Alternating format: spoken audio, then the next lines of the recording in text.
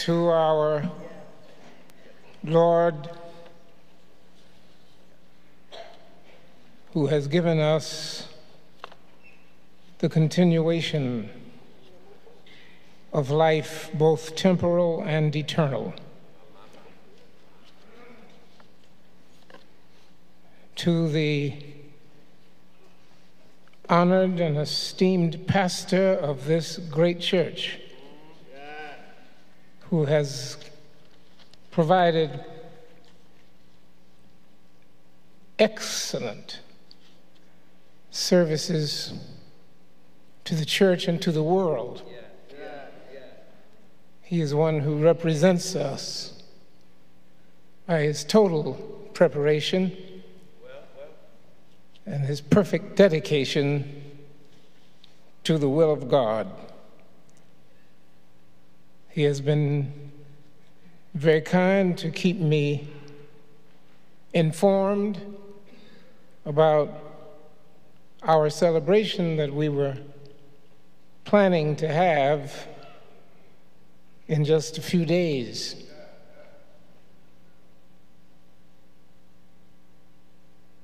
I thank him for his kindness to me, and I thank the family for their endorsement of this decision. We would like to say that this is not an easy time for me. For in times like these, we become mirrors of our own mortality. Nevertheless, so much was given to me from that detour in my preparation for ministry that brought me to Atlanta for the first time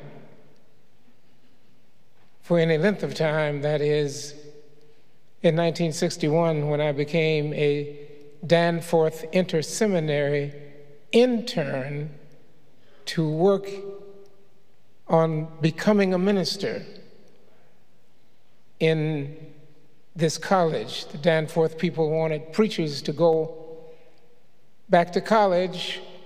They could either be graduates of their seminaries or they could be graduates to be. And I fell into that category, and Morehouse was selected for me, and it became perhaps the most meaningful experience of amazing academic grace that I found in this powerful city and that powerful school called Morehouse, whose president remained as long as he could. And also, I got a chance to know the King family close up, made by their instinctive kindness. I was received undeservedly, very warmly and encouragingly. They just kind of got to know old Charles, and it did me a lot of good. I want to say that I've changed the topic for one reason, at least, and that is what I'm going to say is more timely than what I would like to say. So I'm going to keep it short. In Job chapter 38, verse 1, we have the words, "Then the Lord answered Job out of the whirlwind." We stand to declare the triumph of this pastor, Reverend Professor Dr. Joseph Lawrence Roberts, Jr. He who was faithful unto death now wears the crown of life. We're not here to focus on his death, but to thank God and praise God for his wonderful life on earth and for his continuing life beyond our sight and touch. We want to thank and praise God, and we are determined not to give to death any more than we must. We must give up the physical remains, the mortal existence, but we do not have to give to death the immortal soul, the eternal self, the marvelous mind, the sanctified spirit, or the gallant character of Joseph Lawrence Roberts, Jr. We will never have to surrender his courageous essence, his wonderful memories, or his perpetual influence. We are not here to mourn the victory of death, because death has no victory over those who are made and saved in the image of God. We are up in here to celebrate the enduring quality of the life of this strong and fearless prophet, and to be encouraged and inspired by this sure and certain victory through Christ. We do not ask of this, my beloved Ebenezer family or Atlanta family, we do not ask you to do the impossible. We do not request that you deny your grief, ignore your sorrow, suppress your tears, or pretend that death is not real. Death is awesome. We will miss the touch of his vanished hand and the sound of his mellifluous voice. We dare not say to you, don't cry, for even Jesus, in the power of perfect being, wept bitterly at the tomb of his brother Lazarus. There is a quality and cleansing and clarity and release that comes by way of honest tears. Tears, says the immortal Fred Sampson, tears are the relief valves that keep our hearts from breaking. Why should we tease you by saying, don't cry? I rather like the way Paul put it when he said, you may have to cry, but do not cry like others who have no hope. We do have hope, and yet we cry. Because with hope comes security. We have hope. The Westminster Confession of Faith puts the question this way: what is the chief end of humankind? The chief end of humankind is to glorify God and enjoy God forever. We dare to defy death by praising God. We are deliberately confusing the enemy by thanking God on this day for what we have received from this immortal ministry. We are not here to worship at the shrine of sorrow in the cult of desperation, but we are here clothed in our right minds to celebrate and demonstrate life's victory over death.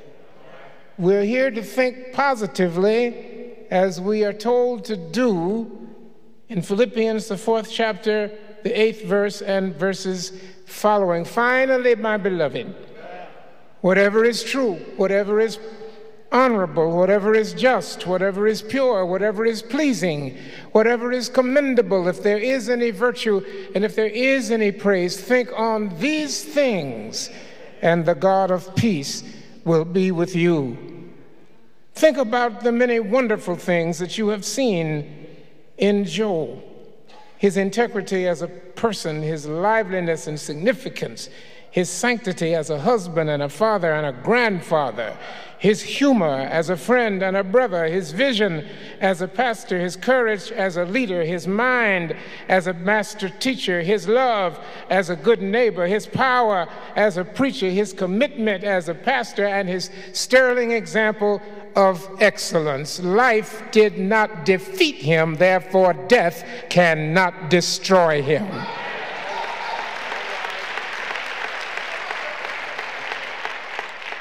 So do not think down in defeat. Do not think out in a cloud of perplexity.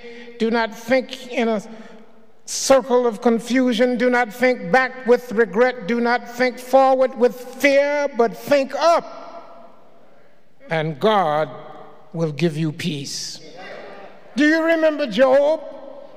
Job was a servant of God who was perfect because God called him perfect.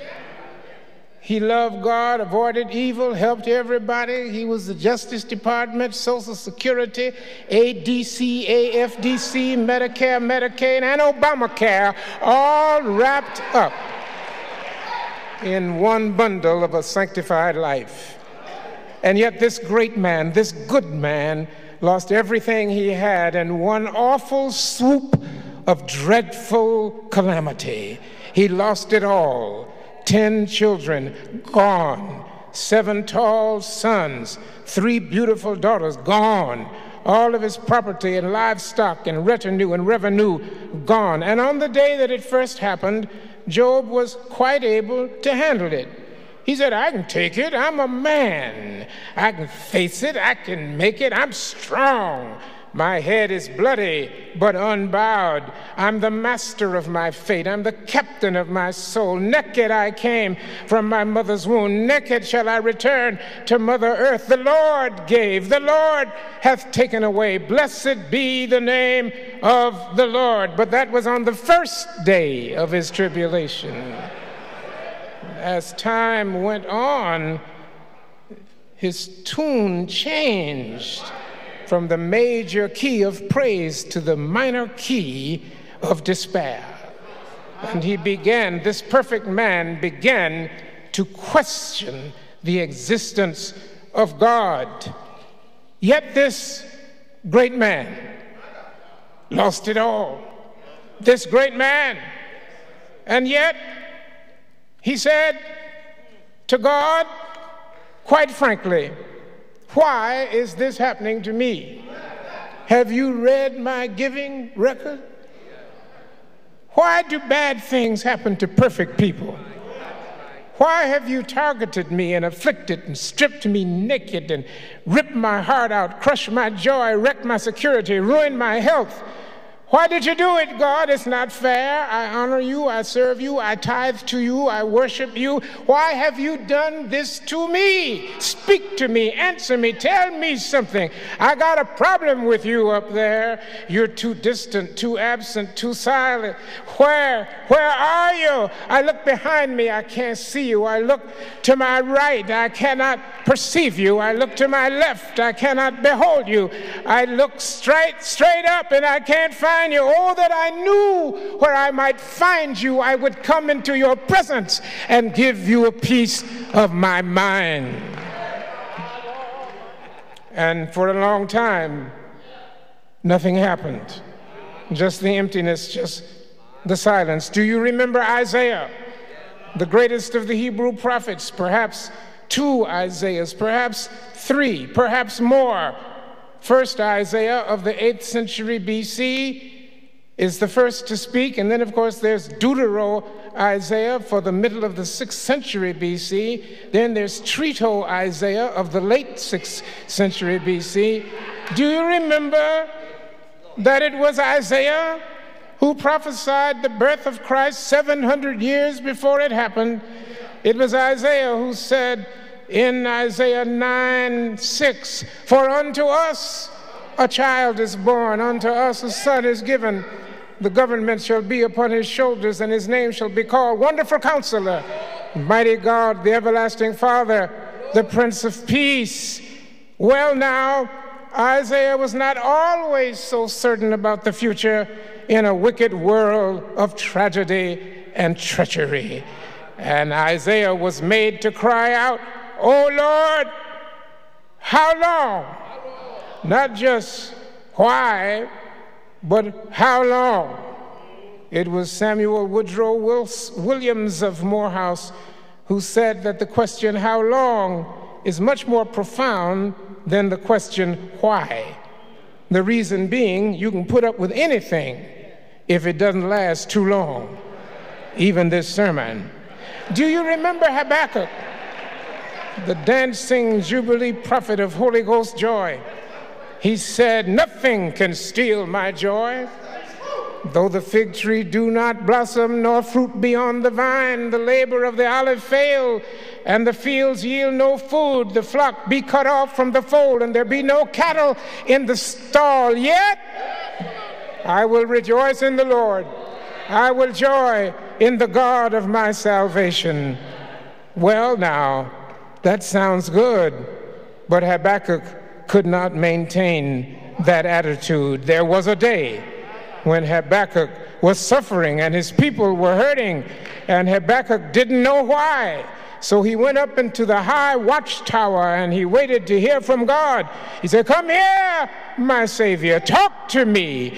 Don't send an angel, don't send a book, don't send Charles Adams, don't send for the doctor, just come yourself and tell me what's going on." But Habakkuk received no immediate answer or visitation from God. He just had to wait until God was ready to talk. Do you remember Paul, the great apostle of the early church, who wrote more of the New Testament than any single author? 13 letters were inspired by him or were written directly by him or his secretary or somebody. But it's there.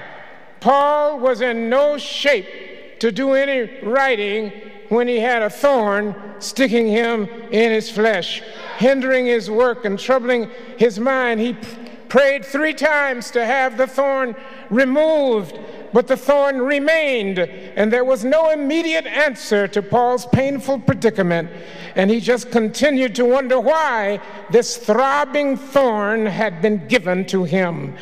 Pious people say, "Don't question God," but God does not say, "Don't question God." You will never read in the Bible that God doesn't want to be questioned. God is good enough, strong enough, and intelligent enough to answer the questions of hurting people. Everybody that ever had a deep relationship with God felt close enough to God to ask God why, how long, whence, whither. Even Jesus, who was God in human flesh, was honest enough to question God. Even Jesus, Son of God, substance of God, essence of God, presence of God, even Jesus, when he was dying on Calvary, said, my God, why?" The most perfect people in the world were moved to question God.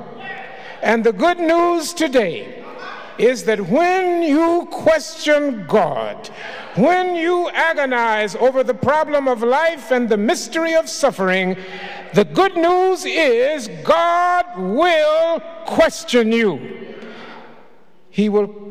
God will answer you. God will answer you sometimes in the form of a question.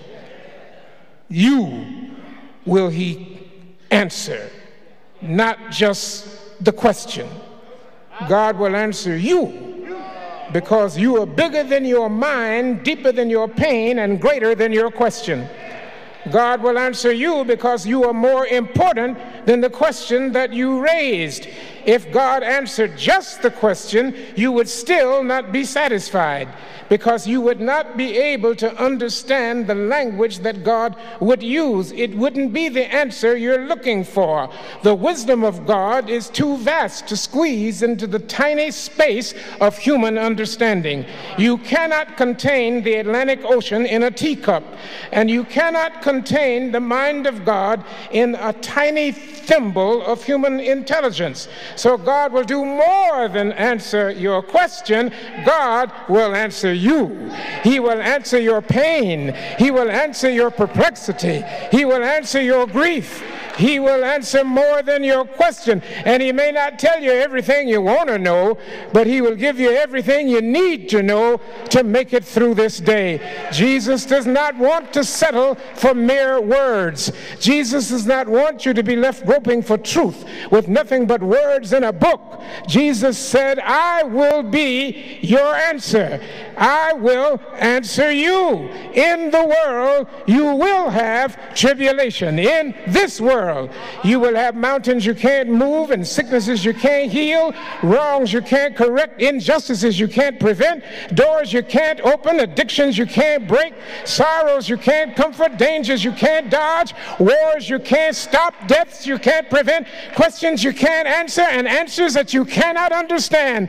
And the answer is, be of good cheer. I have overcome the world, and through me you will overcome. So wake up, think up, look up, reach up, pray up, stand up, rise up, get up, go up, keep up, stay up, speak up, but do not give up. And God will give you the faith to journey on. So the Lord answered Paul. He said, so you want the thorn out, do you? I'm not taking it out. I'm leaving it in. I'm going to leave it where it is, because I'm still God and I still have all power in my hand. I'm going to leave it there so I can bless you by it, strengthen you in it, and bring you through it. I'm going to leave it there as long as you understand that my grace is sufficient for you. Their strength, they shall mount up with wings like an eagle. They will run and not be weary. They will walk and not faint. Notice God will answer in the middle of the storm. He didn't answer in the prosaic prologue of the book. He did not answer at the epilogue at the end of the book when all Job's problems were solved. Oh no, God answers right in the middle of the trouble, and the storm is raging and the center is shaking, and it is then that God will show up, present in the problem, seated in the storm, and active in adversity. Lift up your head, lift up your heart, and God will bring you through. Get up, look up, thank God, praise God, and your problems will turn out to be nothing in comparison to God's presence. Notice that when we fly out, leaving today, there may come a storm, and we don't want to get on the plane when it's storming and when it's cloudy and dull. And sometimes we want to take over Delta Airline and tell them when we think it's safe to fly. But there's a certain logic in getting off the ground, and that is that the higher you get, the smaller the world becomes. And the trees are still there, but they look like little plants. The oceans are still there, but they look like puddles. The mountains are still there, but they look like molehills. The burdens are still there, but they look like blessings. The problems are still there, but they look like new possibilities. The grief is still there, but it looks like grace. Death is still there, but it looks like a doorway leading to everlasting life. Notice, Brother Joseph Roberts was unique. All preachers are unique. God doesn't make anybody exactly like you. And I want you to know that when you think about Dr. Roberts, you're going to think about how unique he was. As a person, he walked with integrity, he served with humility, he dressed with propriety, he preached with authority, he taught with proficiency, he loved with intensity, he worshiped with ecstasy, he suffered with serenity, he died in dignity, he woke up in eternity, and he's living in victory. Thanks be to God. Thanks be to God. Thanks be to God. Your pastor, your great pastor, would call. He'd call. I said, this man mighty busy to call me so often. And I'd pick it up every time because I knew when he was calling, he wasn't about foolishness. And he'd call, and I'd say, he keeps calling, he keeps calling, he keeps calling. And we planned this party for Joe. It was going to take place early in March, not too far from his birthday. But we knew that God was going to give us this one final event of celebration. We were going to party, and we wouldn't drink anything stronger than ginger ale. But we were going to have a time. We were going to have a time. And then God took him on the 16th of February rather than the first or second week in March. God said, let me be in charge of the party. You can keep your celebration to yourself, but I'm going to give him a celebration that is far greater than any party you can plan. And that's why God answers in the middle of the question. And he's in a better land than any kind of land we know about. He's in a land where there are no lights because there is no darkness, and there are no armies because there is no war, and there are no cops for there is no crime, and there are no ambulance because there are no more accidents, and there are no more laws because there are no more violations, and there are no more schools because there's no more ignorance, and there are no banks because there's no more buying, and there are no walls because there are no exclusions, and there are no deceptions because there is no shame, and there are no umbrellas because there is no rain, and there are no guards because there's no more fear, and there's no more crying because there's no more sorrow, and there are no more doctors because there's no more sickness, and there are no more nurses because there's no more pain, and there are no hearses because there are no more funerals, and there are no undertakers because there's no more death, and there are no handkerchiefs because there are no more tears, and there's no more preaching because there's no more sin. And when we've been there 10,000 years, bright shining as the sun, with no less days to sing God's praise than when we first begun. Amazing grace, how sweet the sound. I wish I had 10,000 tongues just to say thank you. If I were Chinese, I'd say oh dia. If I were Danish, I'd say mangatak.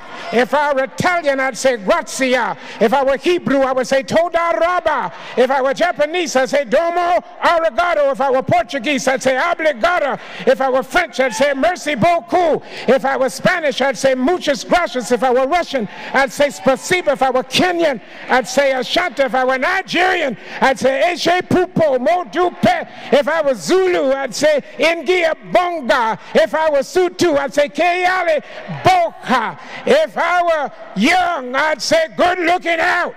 If I were deaf, I'd say.